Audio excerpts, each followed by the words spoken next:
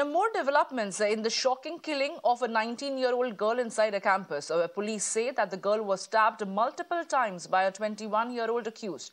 She was stabbed at least 5 to 6 times in her chest and stomach at Bengaluru's Presidency University. The victim is Laya Smita, while the attacker has been identified as Pavan Kalyan. Cops are still waiting to record the statement of the accused who tried to kill self after stabbing the girl. Cops are also likely to question other students who were present in the college at the time of the incident. Well, a shocking incident that took place inside a university, Presidency University in Bengaluru, where a 21-year-old girl was stabbed multiple times on her chest and her stomach by another man. The accused was 21-year-old. The girl was around 19 years. The accused then tried to stab himself as well and end his life, but he is right now recuperating. But the victim, Laya Smita, died, while the attacker has been identified as Pavan Kalyan. The cops are still waiting to record the statement of the accused who tried to kill self after stabbing the girl. Cops are also likely to question other students who were present in the college at the time of the incident. My colleague Neha is joining me live right now. Neha, good morning to you.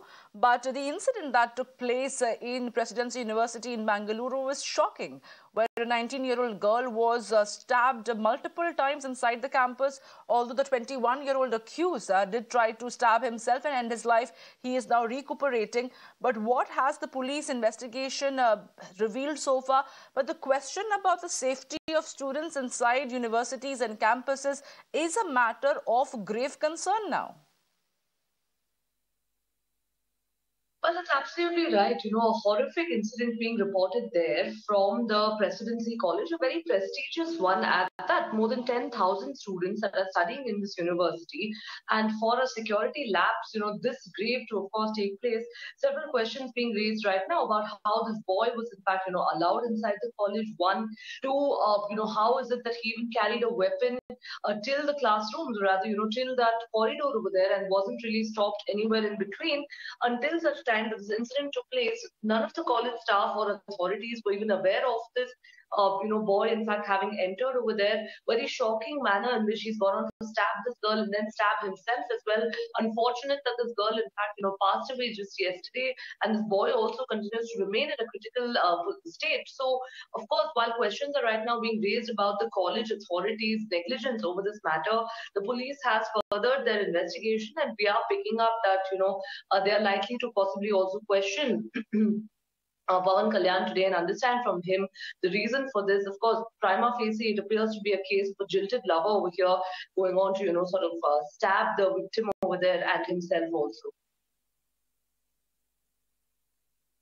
Well, Neha, thank you for joining us with those details. And of course, the question that we are raising over here is that as far as the safety and security of students is concerned, it's the administration that has to guarantee that at the universities. And we'll be getting you a lot more update from that developing story, which we are keeping a close track on.